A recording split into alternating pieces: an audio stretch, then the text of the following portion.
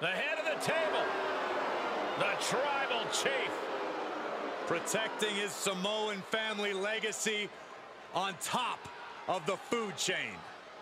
A main eventer since day one, but now the tribal chief is tougher than ever. The following contest is scheduled for one fall.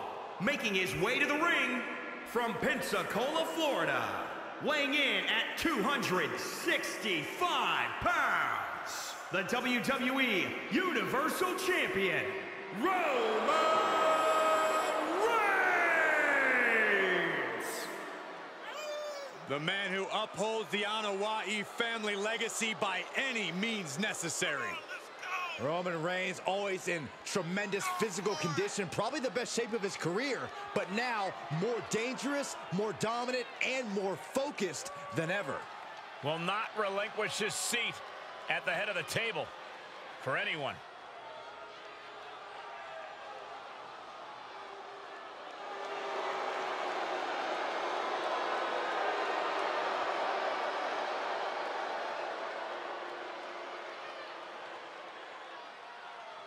Roman Reigns looking to continue expanding his empire.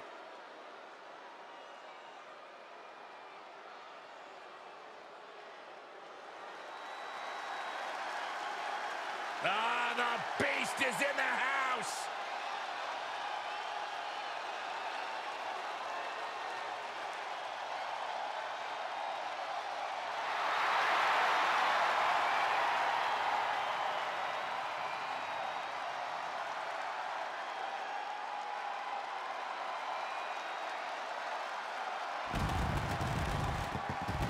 And his opponent from Minneapolis, Minnesota, weighing in at 295 pounds, the WWE Champion, Brock Lesnar!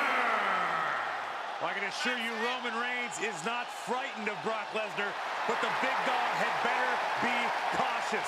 WrestleMania 31, it was Roman Reigns who became the foundation of Suplex City.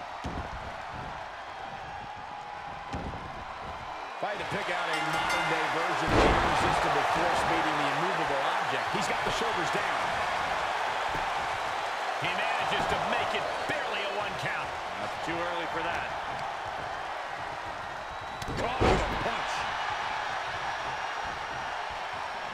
Big counter from Reigns.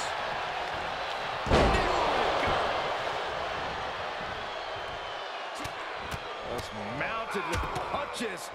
And not, oh, a nasty stop to finish it off. Big elbow drop.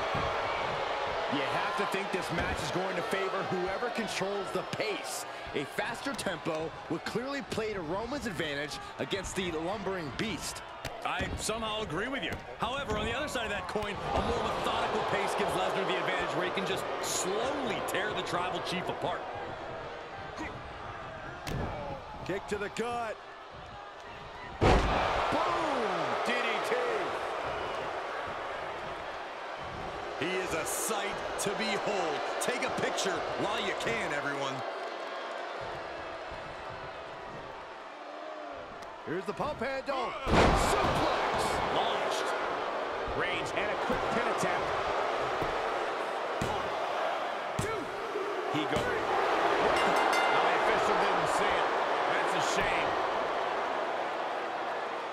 Here is your winner, Roman Reigns! Roman did it! Roman did it!